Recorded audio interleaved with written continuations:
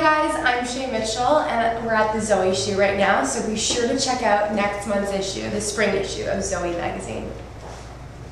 I'm a blue period Picasso stuck on a wall in the middle of a hall in Barcelona, trying to figure out how to get down, 'cause this solitude is bringing me down. Hey, I'm Panabaker, and you're behind the scenes of the New Generation shoot for Zooey magazine. In regards to my professional life, I feel like people don't know that I have been doing this for quite some time. My dad's an actor, so when I was at the age of 4, I said I wanted to do what he did. So it's been like 16 years for me, very long. How did I prepare for the role? There wasn't much like method acting being done. Like I didn't, cruise around high schools. That's for sure. I read the books. I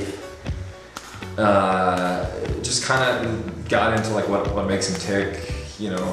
What I think this means in the script and that means in the script. But ultimately, like what is the story about? It's a love story. So even though it's maybe questionable in some ways. 96 Minutes is a drama centered around 4 people's lives. Me and Brittany play the 2 girls who are kidnapped in their own car, and it's kind of their journey on how they have to save each other and protect themselves and get away from this horrible situation.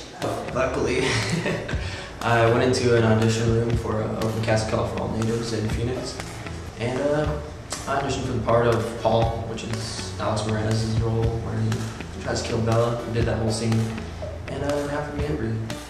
Hey, this is Vandervoort. This is my Zooey shoot. Make sure you take a look for the feature in the February-March issue. Thanks. Modern Family, I think, is a special show because people can relate to it. It's just, there's so many things that happen in your everyday life that you can see on the show. And it's sometimes more exaggerated than what you would normally go through.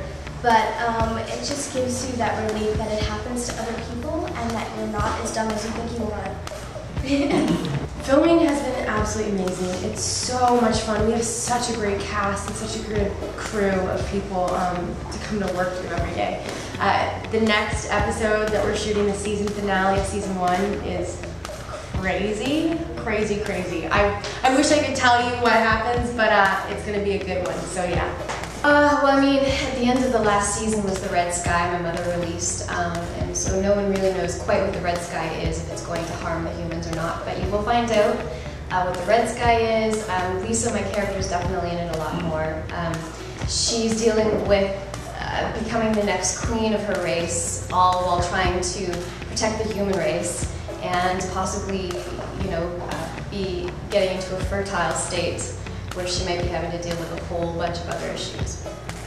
Hi, I'm Ian Harding from Pretty Little Liars, and you are watching Zooey TV.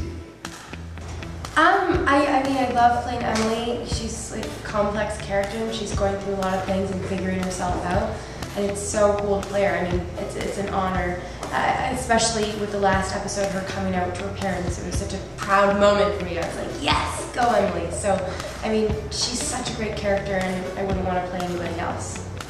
No Ordinary Family is a show about this family that has superpowers, but they haven't always had them. And my character is really interesting because she doesn't actually want her superpower. She's able to read minds, and she's in high school, and she thinks that she's going to be called a crazy freak.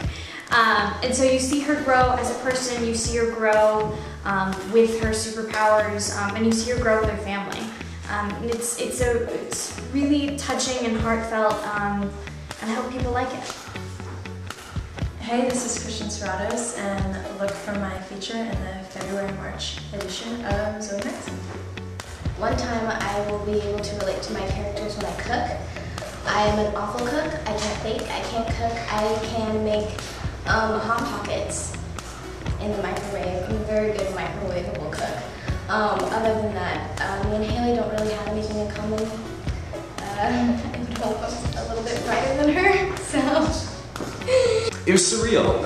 It was surreal winning the Teen Choice Award. because I didn't even, everything was still so new and fresh, and like before I knew it, I had a surfboard. And so I don't really know how it was, because I practically couldn't feel anything, because it was this big whirlwind of the show, and all of a sudden I'm like sitting next to like Channing Tatum or something like that. So I'm just like getting like a surfboard with the, you know, Teen Choice Awards on it was ridiculous. Yes, I am very proud to be the new face of Pantene. It's still so surreal in saying that. I had no idea. I was not expecting that at all. I mean, even for the show to blow up how it has, I mean, never in a million years would I have thought it would have been like this. So I'm so blessed. And yeah, Pantene, Pretty Little Liars, I mean, it's looking like a really amazing year. It's really, really great, and I'm so happy to be working with them, so.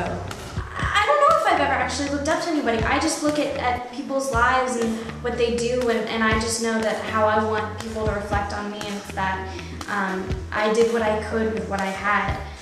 So I'm always looking to give back. I'm always looking to strive for bigger and better, and to do better jobs, and hopefully I succeed by the time I'm dead, which who knows when that'll be, but I hope to have accomplished everything in my life that I want to accomplish.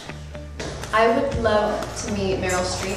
I think most young actresses would die to get a chance to even speak to her or ask her some tips. I would have loved to have met Bette Davis, but you know, there's any old Hollywood actresses. Sinatra would have been great, not an actor, but full kind of an actor. But Meryl Streep definitely as a female. Hey guys, this is Kyle Gordon from the Twilight Saga, and I'm here at the Zooey magazine shoot for the new generation coming out in February. School was always very important to myself and my family, and that was always the #1 priority, whether we wanted to do sports or cheerleading or acting, it was always school had to come first. So I started going to community college when I was 13, working at Summerland.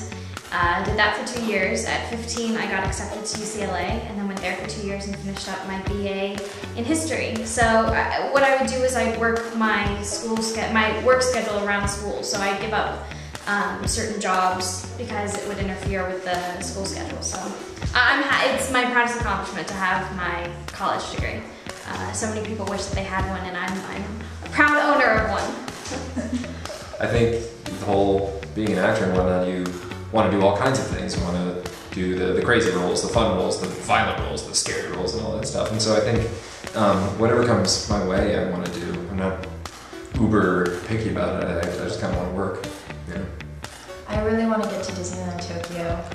That's been high on my list for a while. I want to do a lot of traveling, so I guess that would be a good one, maybe Tahiti. I have an opportunity to go out there and I can sit on it, so I think I should probably get on that. I'm hoping for good things, hoping to continue to work. If you can, you know, continue to work, you're blessed, and just for family and friends to be acting healthy, and hopefully all good things. You know, I've always been taught that you should have a backup plan, especially in this crazy acting business. So I got my degree in history, and if I weren't acting, I'd either be a teacher or an animal trainer or even a beautician. I have no idea what I want to do, but I want to do them all. I want to polish off my college debt. That'd be cool. I guess be working, be alive and healthy. Knock on wood. Yeah, I don't really have that many like big lofty dreams. Like I'm not like Oscar 2012. Here we come. You know, not gonna happen. So I think just employed and loving life and having friends and family and good food. It's pretty simple and unexciting.